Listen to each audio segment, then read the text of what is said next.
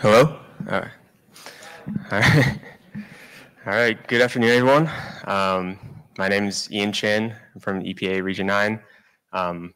I work on the tribal drinking water section, primarily implementing the Safe Drinking Water Act for tribal public water systems. And do you want to introduce yourself? Sure. I'll be presenting after Ian, but my name is Emma Young, and I'm also in our EPA Region 9, and I sit in our Tribal Infrastructure Office. So I'll be going over some of the new lead regulations, as well as an old revision, LCRR. And then Emma will be going over kind of funding to address lead service lines, as well as other lead projects. So kind of on this presentation, we're focusing mostly on the service line inventory requirements, kind of based on the timeliness of it, since the service line inventory deadline was October 16th, as many of you may know, and also the LCRI, or lead and copper rule improvements, were finalized like 2 or 3 weeks ago. I'll get right into it.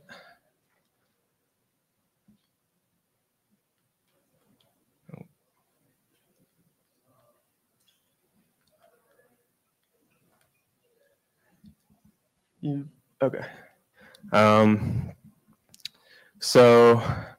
Just kind of some background. The lead and copper revisions were kind of put out by EPA to strengthen the lead and copper rule, and they were promulgated in 2021, and the effective date was kind of delayed a little bit to allow for EPA to do a more thorough review of the rule and see if there are any things that need to be changed, which they had stated their intent to do when the rule was finalized. And so kind of that led to the creation of the lead and copper rule improvements, which I'll go over on a later slide. But essentially all the regulations under the lead and copper rule revisions had a compliance date 3 years after the effective date, which was October 16th, 2024. And that is kind of important for the service line inventory deadline, as well as some other requirements that were kind of kept under LCRR. I'm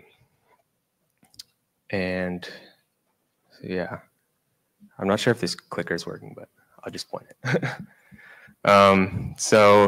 Just some of the key LCRR requirements that were kept following publication of LCRI was developing an initial service line inventory by October 16th of this year, which many systems did do, and also notifying consumers by November 15th, 2024, and annually thereafter to customers that are served by a lead galvanized requiring replacement or unknown service line. And there's another requirement that I don't have written here, but for providing a Tier 1 public notice within 24 hours for any lead action level exceedance at a public water system. And that went into effect also October 16, 2024. Next slide, please.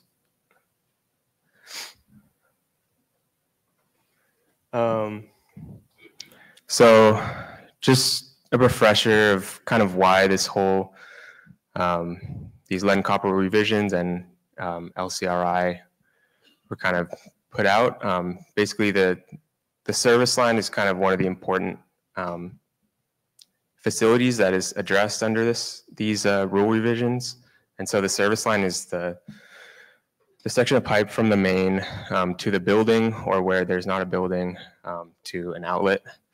And oftentimes in some parts of the country, were made of lead historically. And so when you have kind of corrosive waters that go through the lead pipe, then the lead can start leaching out and making its way to the consumer.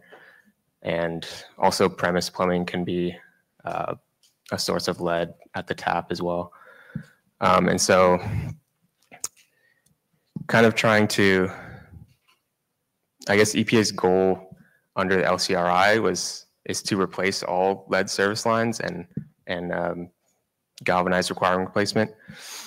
And so that's kind of some background on why EPA is requiring a lead service line inventory, so that the system can know which lines they don't know what material they're made of, or they know they're non-lead, or they know they are galvanized requiring replacement. And yeah. And so just some of the deadlines. So the initial lead service line inventory was due to EPA by October 16th. And kind of the next deadline we have for systems is October 30th, around October 30th, depending on the final effective date of the rule. So that would be 3 years after the effective date. And that will be what we're calling a baseline inventory, which is the initial inventory, also with the lead connector material listed for each service line.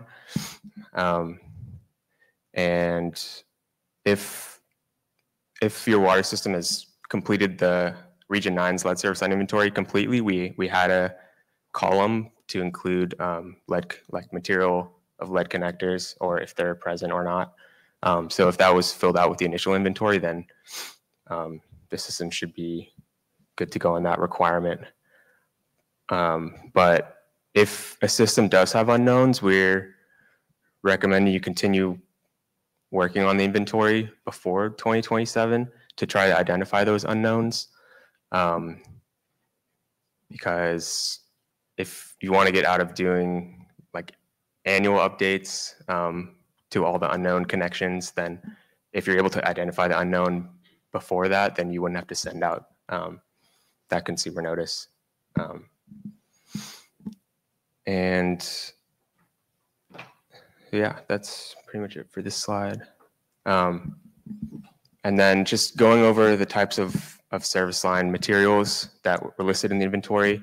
So we have lead, which is a known lead service line, galvanized requiring replacement, which is a galvanized service line that was downstream of either a known lead service line or an unknown service line.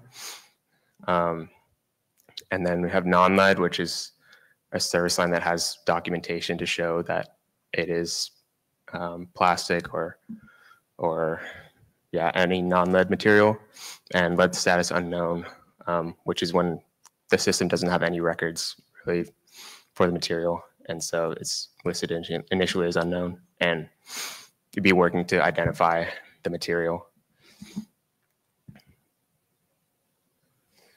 And so kind of part of filling out the initial inventory that a lot of systems have done is kind of using this lead ban date, which the effective date for the different states range from, in Region 9, range from 1986 to 1989. So we're kind of using the 1989 date to be conservative and say that any portion of the system built after 1989 can be assumed to be non-lead, or any service lines that were installed after 1989 can be assumed non-lead. And so many systems kind of use that as their documentation to show that the service line was non-lead without actually digging it up.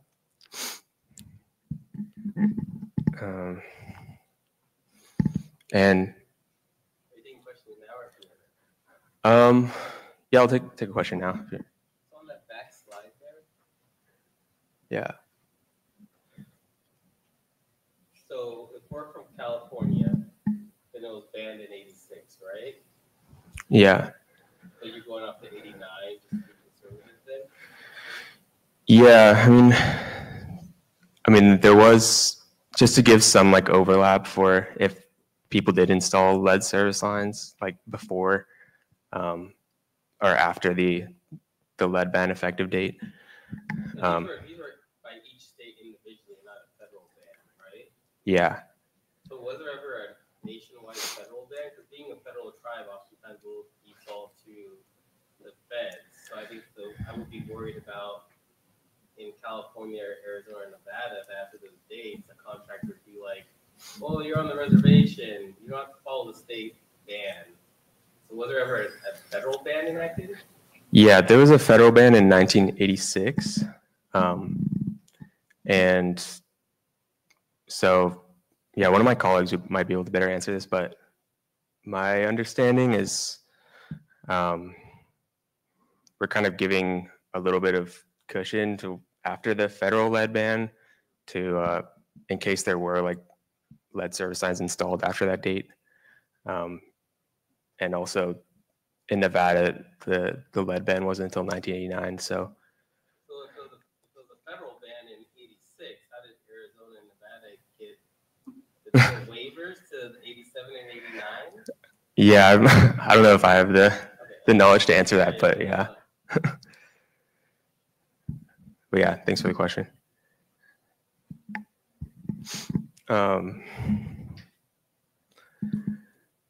So this is an example of the inventory spreadsheet that systems had filled out. Oh yeah. So I filled this out. Yeah. Turned it in, like great goals. And one thing I would recommend so when you have the drop down menu of what is it, all service lines originally built, after '89, you check like aerial imagery, as built, construction. For us, it's a combination of those things. So I wish I could have selected everything that I did on it. Thank you. So on that drop-down menu, I can only select one option, right? So it's either aerial, construction, IHS as-built, other. So I just think it would be nice if we could have checked all the boxes of how we determined whether or not we had lead. Because I was using a combination of IHS records, as-built, and aerials. So just a recommendation for this going forward. Okay, yeah, thanks. That's a good suggestion. So yeah, or I'll just talk a little bit about the last slide. So yeah, you can see one of the columns kind of notes lead connector currently present, which is kind of one of the things we want to see by the 2027 deadline as kind of like an update to this inventory. But if you have already filled out that column, then that requirement is taken care of. Next slide, please. And yeah, so just a review of the acceptable documentation under the rule. And these are all kind of explicitly stated in the rule. And so if your system still has unknowns, kind of this is the types of things that you'd be looking for if you have not already found them. And those would be like construction plumbing codes, permits, existing records, water system records, which include as-builts, which is kind of one of the main ways we've been seeing kind of documentation of service lines, whether it's IHS as-builts or from a private company, and also inspections and records of the distribution system. And one other thing to add is if this entire system was built after 1989, we kind of let systems just use a satellite image to show that the system didn't exist 1989 or before. And yeah, go to the next slide. Yeah, so just a little bit on the lead and copper rule improvements that I've been talking about. So these were kind of further revisions to the lead and copper rule after LCRR. And these were kind of in the works after 2021, and they were just finalized October 8th, 2024, which was a couple weeks ago. And so there is not a promulgation date or effective date yet when it's published in the Federal Register, but once that date is available, then the compliance date for the LCRI would be 3 years after publication in the FR. And yeah, there are a lot of requirements kind of new requirements in the LCRI, but I'll mainly be going over the ones related to service line inventories, just because of the timeliness of it. Next slide. So these are some of the key new LCRR requirements. So by the compliance date, which will be probably late October 2027, the water system should review and include connector material in the inventory, which the categories would be lead, non-lead, unknown connector, or no connector. And also, if the system still has unknowns or lead service lines or GERs by the compliance date, then they would have to create a lead service line replacement plan. And so we're kind of encouraging systems to, if they can, identify unknowns by 2027 would be kind of ideal case, but 2030 if that's not really feasible, because kind of the lead service line replacement plan kind of under the rule designates a 10% replacement of lead service lines and GERs every year. And we're not really expecting to see many, if any, lead lines at tribal water systems in Region 9. So kind of any lines that you dig up or pothole after 2027 to try to identify them or replace them, and you find out they're non-lead, then you still wouldn't get credit for that towards the 10% rate per year. And the compliance for that is calculated on a 3-year, after the first 3 years. So that would bring it to 2030. And so, we're encouraging systems to try to identify all their unknowns by 2030 at the least. But 2027, if possible, then the system wouldn't have to create a lead service line replacement plan. But if there are still unknowns by then the lead service line replacement plan would include a strategy for informing consumers about replacement plan and program, as well as identification of any legal requirements that would prevent full service line replacement. And there's some other requirements from the LCRR that I didn't have listed there, but mostly, a strategy for replacing lead service lines and identifying unknowns. So this is kind of just a timeline for the LCRI requirements. So starting LCRI compliance date of 2027, there will need to be the baseline inventory that includes the lead connector status. And starting 2027, there will need to be annual updates to the lead service line inventory, as well as the lead service line replacement plan, as long as the system still has unknowns or GERs or a lead service line, any lead service lines. 3 years after the compliance date, 2030, we're encouraging systems to identify their unknowns by then, for the reason that I mentioned earlier, because that's when compliance will be calculated for that 10% annual replacement rate. And so assuming that there aren't really many, if any, lead service lines in tribal systems in Region 9, they may not meet that 10% rate. And then another requirement on the LCRI is 7 years after the compliance date, systems will need to validate the accuracy of the methods to identify non-lead service lines. And so that means conducting a 2-point inspection at a subset of the connections. And this applies to any non-visual verification methods and records from 1989 or earlier. So any records you have from 1990 to present would not need to be validated, but any non-visual verification before then. We need to have a 2-point inspection. And the subset of connections, under the rule, it would be so that you have 95% confidence that all the service lines you identified with that method are non-lead. So looking at from the rule is about 20% of the lines, but that can vary based on the system. And yeah, kind of one of the main goals of the LCRI is 10 years after the compliance date, all lead service lines and GERs in the entire US will be replaced. And so that's kind of the goal. Yeah.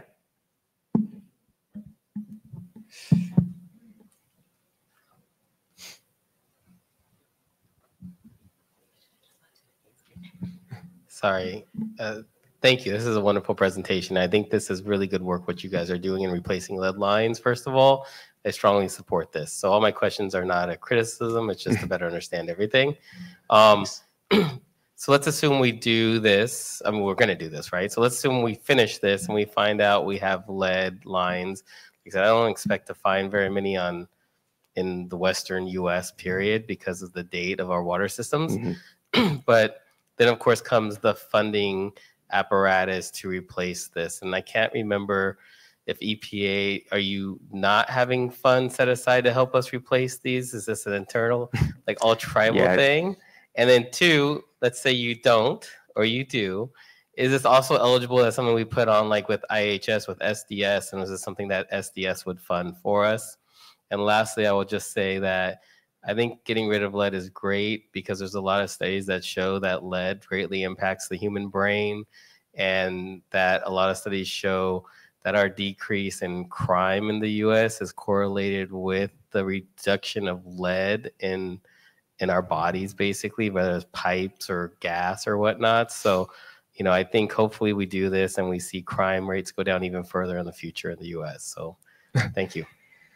Thanks. Yeah, I think Emma can answer. I mean, some of those questions may be answered during Emma's presentation, so I'll wait until then. But yeah, thanks for the questions.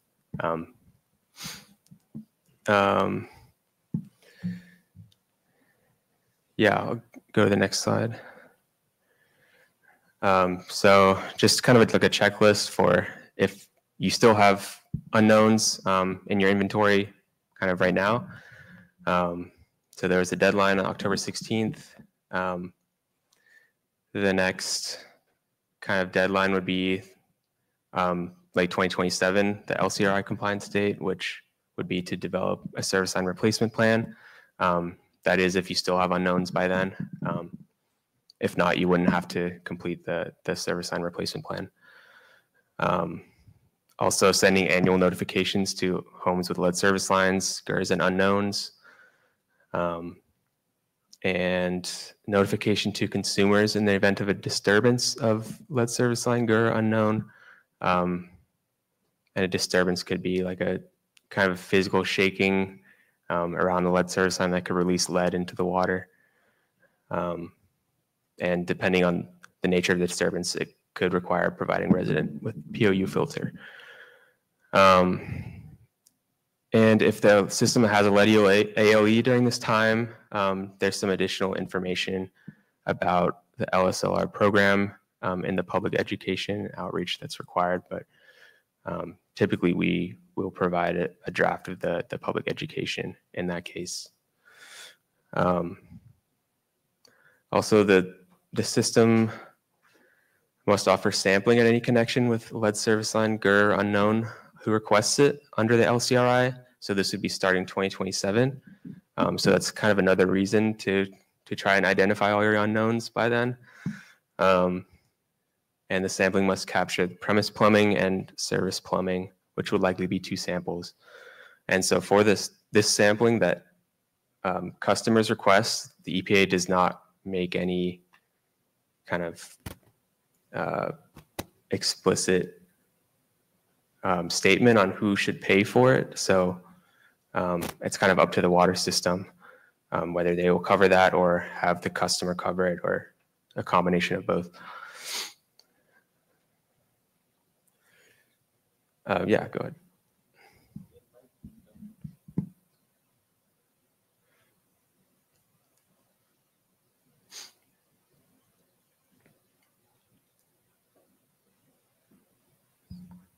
So the shaking thing, that's interesting.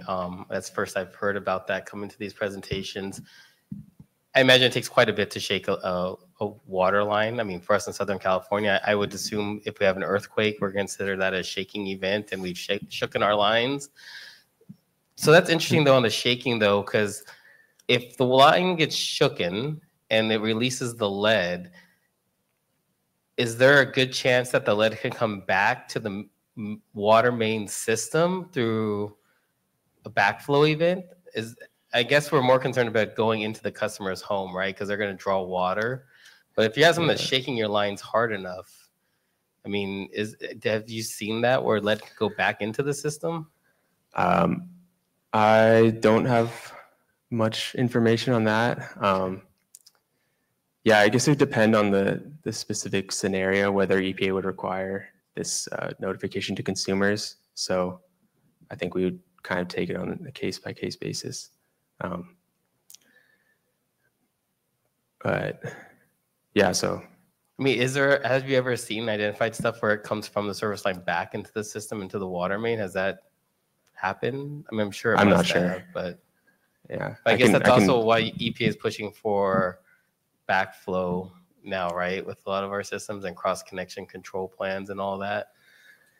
Yeah, that is a complicated question. We can talk after the presentation, maybe. I think it's great. I think it's a lot right now. I'm just gonna throw this out there between this, the PFAS stuff going on. I mean, you're throwing a lot on our water systems, like right now for small rural systems. Yeah, I understand. So I think it's, it is a lot between this and the PFAS stuff. And the PFAS, I think, is more difficult because it seems to be out there quite a bit more than I think this lead's going to be a problem. But yeah. Yeah, thanks for that. Yeah, I'll give you my contact information at the end of this presentation if you have kind of further questions on that. I can get back to you. Oh, real quick, last thing. Well, last for now. Can you hear me okay? No? I can hear you fine, yeah. So this is one thing I had a question talking about natural disasters, because your rule says if the home was built after 89, but you're assuming the home is going in with the service line. A lot of the tribes out here in the West, we experience wildfire. So then what happens if we have a documented wildfire where we lose the home, but we don't necessarily know if the water service line was damaged and rebuilt with the new home? So I was thinking about this when I was filling out my rule, because we had a wildfire that burned the majority of homes on the reservation. It occurred in 2003. So by you saying, like, was this home built after 89, I can successfully say yes. But that doesn't mean my service line wasn't re-established or reused from the previous disaster. Yeah. So I just wanted to put that out there. When you say home, I think what you're really talking about is the service line. Yeah. Because you're assuming service line and home come together as a package deal. But a lot of tribes in this area have had wildfires burn through and have lost homes. So they might look and say, oh, this home is 2010 rebuilt, but the service line might be pre-89. Yeah. So I just want to put that out there. That's a good point. Yeah, so in those cases kind of depend on the knowledge of the operator, and we need to make a decision based on that. So I would think in those cases it would still be an unknown where we know that the service line is still in the ground, or yeah.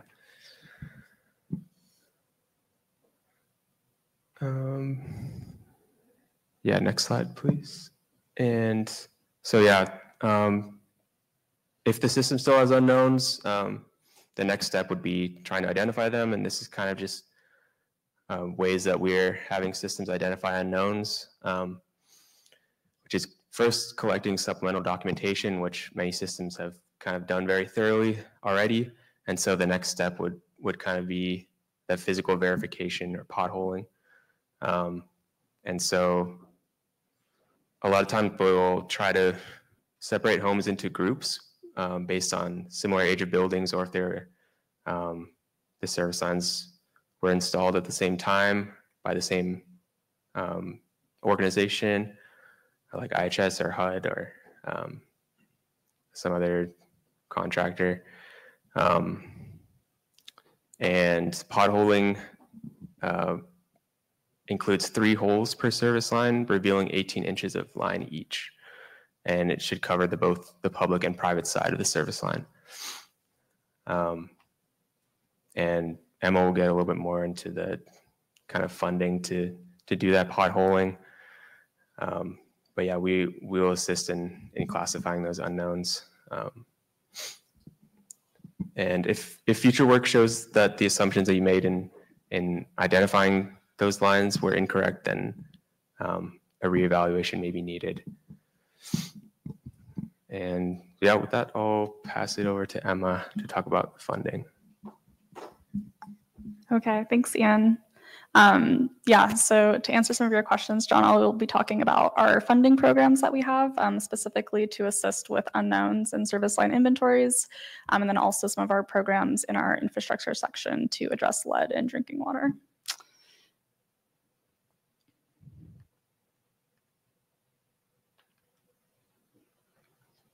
Okay. All right, so some of the types of funding and programs I'll be discussing are lead service line replacement funding program. This is definitely our most robust funding program that we have in Region 9. And through this funding program, we also have an EPA managed contract where we can provide contract services from record review to potholing on site. And then I'll also be discussing our WIN 2105, which is funding that's through our headquarters, but we actually can work with our headquarters in dispensing that funding for applications that are submitted to Region 9. And then I will also be discussing briefly lead testing, which is through ITCA. We have some representatives here today if you want to wave. And this is done through our WIN 2107 grant. So it is funded through EPA, but it is done and implemented by ITCA. So I have a couple slides about that, but if you have more questions, definitely direct it to them. All right, so Ian has talked in depth about the service line inventories. These were due last week, but we do anticipate having a lot of unknowns. A lot of the service line inventories that we did receive have unknowns. So we do have a lot of funding in the region. In FY24, we received about $27 million. We've been receiving similar amounts. This is funding that's implemented through bill, and it is for the removal of lead service lines or associated components, or any activities that are associated directly with lead service lines. So this can be investigatory work, which is considered with the service line inventory, the identification of lead service lines, planning, design for the replacement of lead service lines. I won't read too much more about this slide since Ian went over it, but to be eligible for this funding, it just meets the eligibility requirements for our drinking water tribal set-aside program. If you're not familiar with that program, my colleague Nancy Sakabason presented at 10:30 this morning, so that presentation should be available to you. And then some of the requirements for it are public water systems. Water system must serve an Indian tribe to be in compliance with the national primary drinking water regulations. And then unless it is a compliance activity that's being done with the funding, then the system must have adequately trained and certified operators. And this is for construction. So this wouldn't be applicable for potholing or any of the investigatory work. But if you were to seek out a grant or an interagency agreement to do replacement project, then you would need to meet that requirement. And then the system must have or be able to develop technical, managerial, and financial capacity. All right, so there are two main funding categories that can be used. The first one is for the service line inventory project. This is considered investigatory work. So this would be the development and completion of service line inventories. Even though the deadline did pass, and even if we have received a service line inventory, it's still eligible for investigatory work. Like Ian mentioned, there's a lot of requirements for the unknowns, and they're essentially treated as lead service lines. So we do want to help systems make sure that they are identifying those and doing the work so that you don't have to send out consumer notifications or send out more information to your tribes.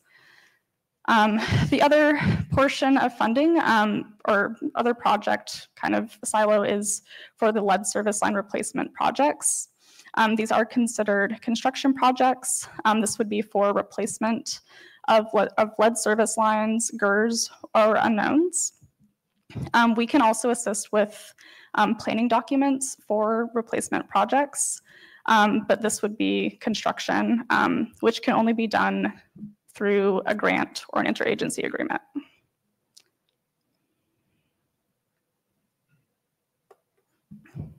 Okay, so this is kind of our proposed process for utilizing the funding specifically to the service line inventories. The first kind of portion, this kind of shows in kind of more words and depth the slide that I just showed, but the service line inventories, investigatory work, which is eligible for a direct grant or can also be done through contract services, which I'll also talk about more in depth. But this can be contract services, that's record review to assist the tribe.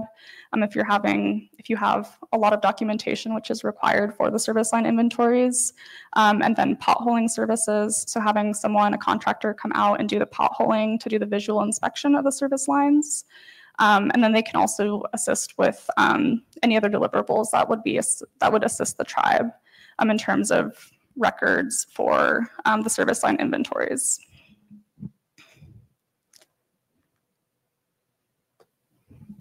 All right, and then this is for the lead service line replacement planning or construction projects. So this would come after all of the unknowns are identified, either as lead or non-lead or GERs. For lead service line replacement planning projects, this is also something that can be done through our EPA managed contract. And it's also something that we can assist with through a grant. For the construction projects, we do need a planning document so we can assist with the development of that. But for lead service line replacement projects, I don't think that we have any of them in the region at this point. But once we do, that would be a system that has identified all the unknowns with a confirmed lead or GER that needs replacement. And the replacement for those would be the entire service line, so both on the utility side and on the privately owned side.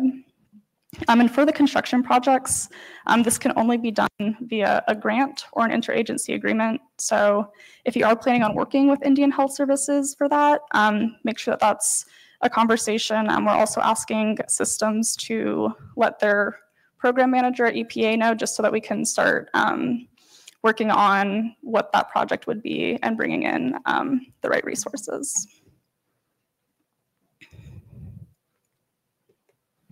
Okay, and this is probably the biggest and newest thing that we do have in Region 9. So we do have contract services. So this is a contract that EPA manages, and then we will work with systems that are interested. At this point in time, most of the assistance that has been requested of EPA Region 9 is to do potholing, to have contractors come out and do the actual visual inspections. And so this is done in coordination with EPA Region 9, our project officers, our program managers, the tribe, and then our contractor. So this, for the application for this, it's a simple proposal form. The next slide will have a QR code if you're interested. And then it doesn't require a budget or a cost estimate. That's something that we work on with the contractor. It's entirely managed by EPA. So if there are low resources or capacity issues, this is a really good way to address unknowns. And we've already had a lot of interest from tribes in Region 9 to do this specifically for the potholing. And the deliverables for this can include GIS locations, mapping, report of findings, and then they'll work to update the service line inventory to identify the unknowns, and we'll update it in our database. So if you are interested in this, or if there are other deliverables that you're interested in, that's definitely something we can all talk about. Or you can, my contact information will be at the end. So definitely feel free to reach out. And then I just have a little notice there. I think Ian talked about it in depth about 2027 and the requirement of a replacement plan if there are unknowns. So we're really trying to get these services and these resources out to help the systems that we work with to avoid additional reporting and consumer notifications for unknowns, especially if we don't expect them to be lead.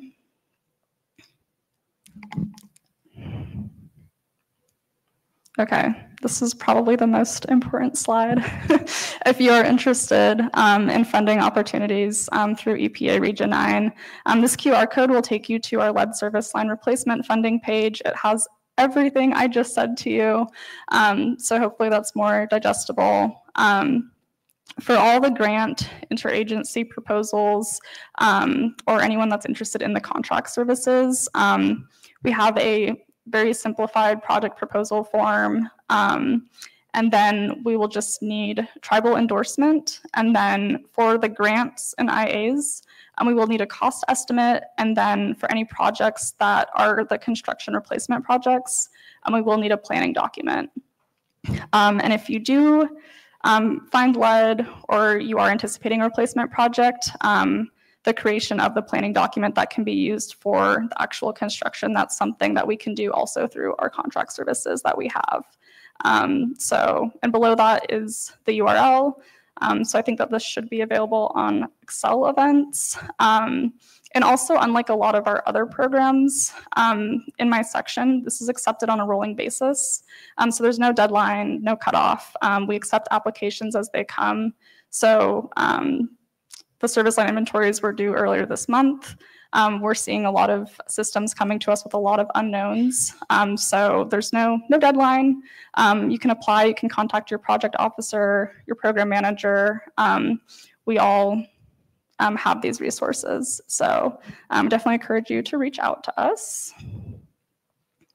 And then the next couple slides I have are on other lead funding that we have in the region that can also be used for this.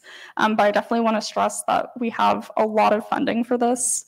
Like I said, we received $27 million for this year, and we anticipate receiving similar funding amounts while we're receiving the bill allocations. Okay, so I think my colleague briefly talked about this this morning as well, but in case you missed it, this is for our WIN 2105 program.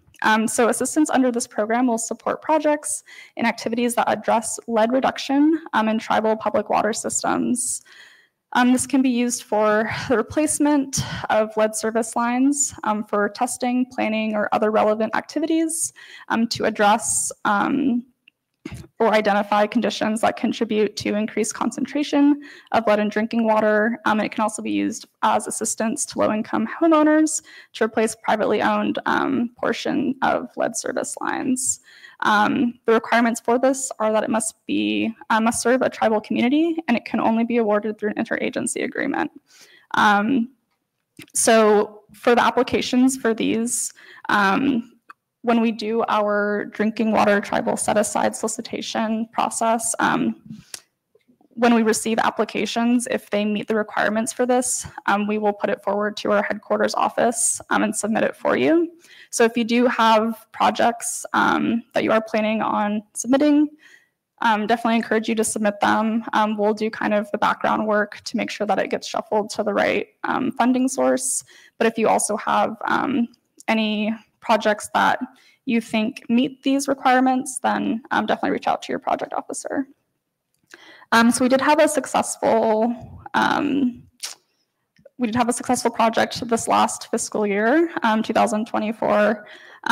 So there was a lead tank replacement project. So the project was submitted to EPA with documentation, which was sampling of lead that showed lead in the paint coating of the tank. And it was submitted to us as kind of our routine solicitation process. and we identified it as a potential candidate for the WIN 2105 program. So we were able to send it to our headquarters and to receive the funding for the project. And it was awarded through an interagency agreement with Indian Health Services.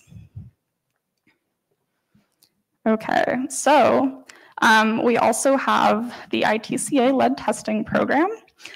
So this program is through the Pacific Southwest, so it includes all tribes that are in Region 9 and also includes New Mexico. And so this is work that ITCA does for the implementation of the 3 T's for training, testing, and taking action in lead reduction programs for school and child care facilities at federally recognized tribes within the Pacific Southwest.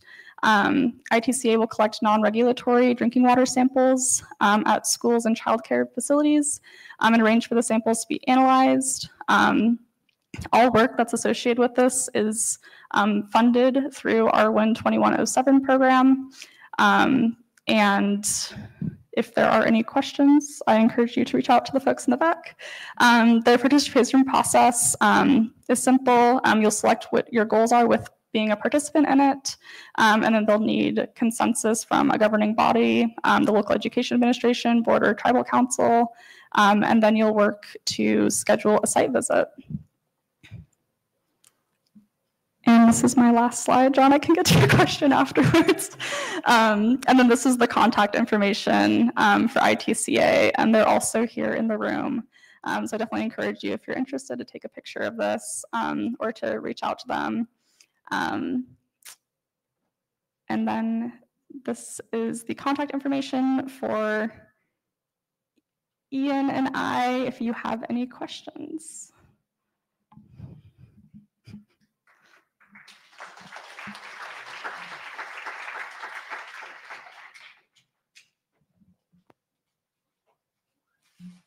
All right. So a few questions on the lead testing. So you can test for lead then, right? Through water samples. That's what you're saying? For school and child care facilities. And I will also let ITCA.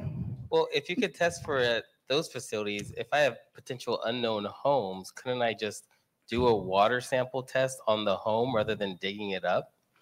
No, so for the service line inventory, lead samples aren't a sufficient form of documentation for us. And that's based off of those leaching events where the lead can become untrapped and come out. So, okay. So let's say I do want to take a sample though for my own, because I think there might be a lead service line there, right?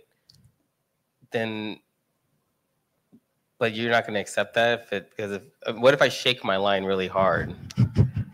Are you talking about in terms of like sample results for the service line inventory or just for? Well, to know if that line might have lead in it before I go dig it up. And, you know, I mean, I just would think like, you know, sampling is a very non-intrusive event to a homeowner who might have a lead service line or may not, especially if it's a home that has a line that's covered by concrete or asphalt. Because if I'm going in and breaking concrete and asphalt, that means I'm going back in and repairing that concrete and asphalt for that residential home. So I guess it's just a way to kind of figure out whether the juice is, or the, you know, it's worth the squeeze for me to go in and do that. Yeah, and then real quick, the one other thing I had though, okay, sorry. The other one that I had on this was, oh man, now I lost my train of thought on the lead service that I was gonna mention. Oh, well. Yeah, I can ask you. I remember now.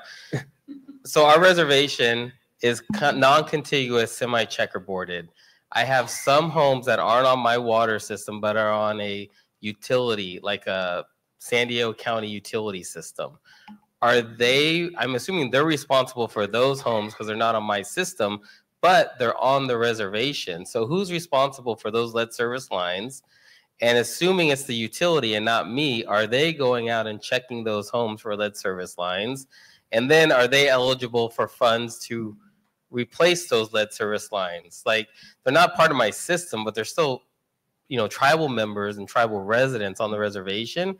So I don't want to just leave them in the gray area if they have lead in their service lines. Yeah, Sounds like it would be great for you to have an individual conversation. Yeah. And I'm also going to bring the mic back there if you all have any comments to his questions. But go ahead. Yeah, I would say the non-tribal utility would be the one that is doing the service line inventory. So Are you regulating those ones then? that would, Well, EPA is, but that would be under this. yeah, that would be under the They're state. eligible for our funding, John. Okay, but they're eligible for funding, okay. If they're tribal homes, they're eligible for our funding. Despite them being on a utility, That's right. okay, that's what I really wanted to know. I was just going to add that we only test schools in tribal education agencies. So even if it's like a small daycare that's ran out of a home, we can test that water. But we're not eligible to test like homes.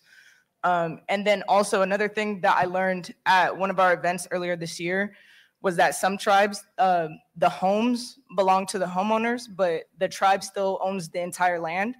So some of the operators that we talked to at the operator work group meeting stated that they could go into the home and test or like see the pipes in the home for the lead service line replacement because the entire property essentially belonged to the tribe. So depends on like what your tribe looks like, or it's a case by case basis like they stated, but maybe there's some type of creative solution that you could come up with. But that's all I have. Thank you.